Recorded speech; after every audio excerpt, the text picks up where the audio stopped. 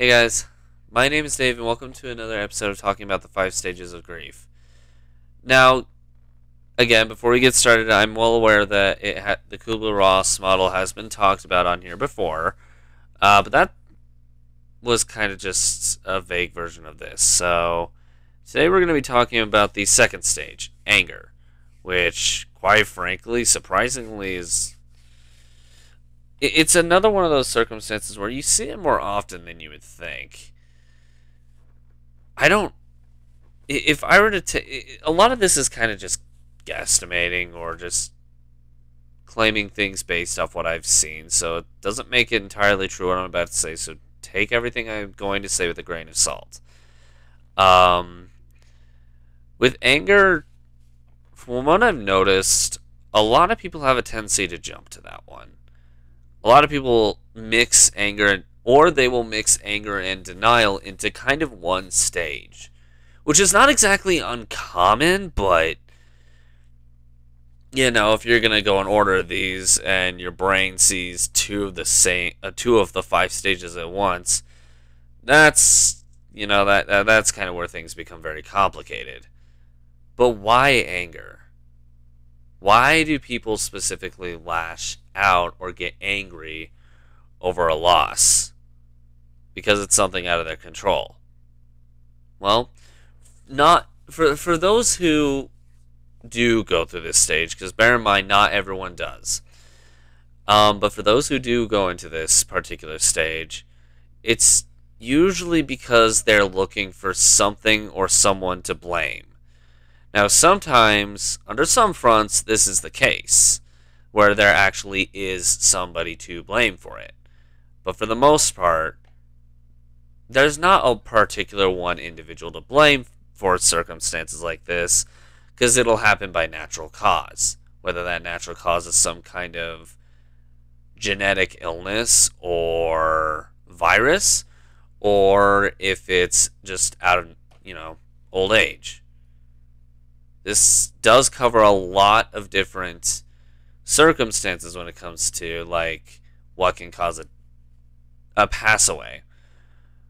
But for the circumstances that don't, that do have them, like, some people will get killed. Even if it's unintentional, it'll still put the blame on someone. For circumstances like that, well, there's someone to blame.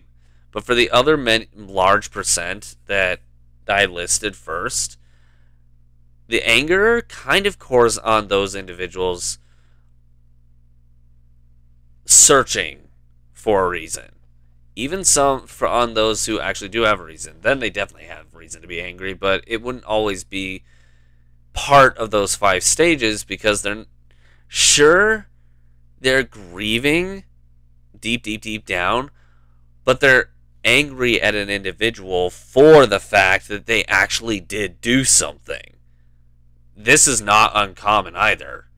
A good example of what I'm talking about currently is September 11th, 2001.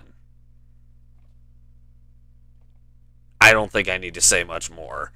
To point out what event I'm referring to for those who live in the U.S. or pay attention to international news. But the amount of people that died there was large, to say the least. And so many people got angry about the circumstances that even those who didn't know the individuals who were in the Twin Towers when this happened, there were still outward individuals who just kind of lashed and got angry either way. This is just kind of how that thing works. When there is someone to blame, that person usually gets anger like that for the death, especially when it's a bunch of people. But even for the death of one person, it's the same concept. But usually it's a much more minuscule amount of people when it's just like one individual. Now, this is when there actually is someone to blame. There is reason, but for the ones that have no one to blame, they're gonna search. They're gonna look for somebody.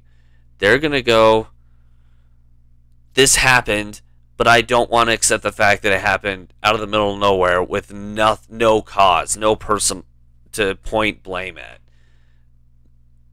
I mean, like one of the examples I gave earlier, a medical disorder or virus leading to the death of the individual. I guarantee that there are many people out there where the person dies in the hospital while trying to be taken care of because of this, but it happened too fast for a doctor to be able to finish the process to help the individual, so the individual passes away. I guarantee you, when something like this happens, those who go through these 5 stages are going to blame the doctors or the hospital as a whole. This is not abnormal, and this is kind of where this whole thing really starts to take place. Now, will it happen immediately? Really depends on the person. Sometimes people will jump to that point immediately and then get denial after. Or the original order will happen, where they'll be in denial of the fact that they lost someone and then get angry at said source. This is a very interesting stage, though, because it cores off of the amount of care that you would show and actually have for the person as well. Those who normally wouldn't get angry, it doesn't particularly mean they don't care. It's probably just a different order. Because, as I said at the beginning of this series, not every individual person will take the 5 stages in a different order. Some people use anger at the very end of the 5. Or some people do get angry first. It really depends on the person. However, one thing I can assure when it comes to those who go through all 5 of these stages, anger is definitely one of the ones that shows the biggest part of someone's heart the most. It's kind of a mix of denial and anger. The two that we've talked about so far that kind of showcase that. Now, this statement that I just said is more personal opinion and personal experience than what I've seen in other individuals. It doesn't make it 100% true. It's just kind of what I've seen and what I've experienced kind of says that.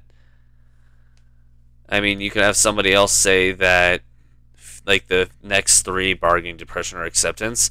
You could say bargaining or depression could show that more. It depends on the person, like always. All these stages always depend on the individual and what order, if it happens. Anger just is, I guess, the one that I've seen the most. Maybe it's because of the type of people I spend time around. I honestly couldn't say. Or the type of people I met in the past, who I have spent time around in the past. I honestly couldn't answer that. But I definitely can say for sure that everything I've said in this video has always applied in the way that it was explained, one way or the other. Even if it were me, if I were to lose Pink Fox to some kind of incident, some medical circumstance, some incident, or just by natural means over time, once I lose her, I guarantee I will look for something or someone to blame first. After that, I'd probably go into denial. So I'm a little bit different on that front, but I have met many people who actually do take the normal order: denial, anger, bargaining, depression, acceptance. But one way or the other, if you're anything like me, you're probably bound to get angry or at least lash at others. But who knows? Maybe you'll get lucky. Maybe you'll cross somebody, or you'll be the kind of person who doesn't hit this stage. Because, not, as I said before, not everyone does. One way or the other, I'm going to leave this video here. Thanks for tuning into this episode of the 5 Stages of Grief, guys. If you liked it, or agreed with anything that I had to say, make sure to push that like button. And so far, you can't see it anymore. If you really liked it, consider subscribing to the channel. Have a suggestion for any kind of list of topics you'd like discussed on here, let us know in the comments below. If you'd like either Pink Fox or Aaron, or any other future members of the channel, if you like their input on anything, just let us know. We could probably have them come up at some point. It also has to be consented by them, but still. We'll figure it out as time goes on. But if you want to check out the rest of this playlist, click the link on the side of my head here. I can't speak, I'm going too fast. But check out this playlist if you want to check out the other 4 stages of grief. Or this side if you want to check out something that YouTube thinks you might like more. In the meantime, I'm going to head off. Thanks again for tuning into this video, guys, and we hope to see you all in another. See you guys later.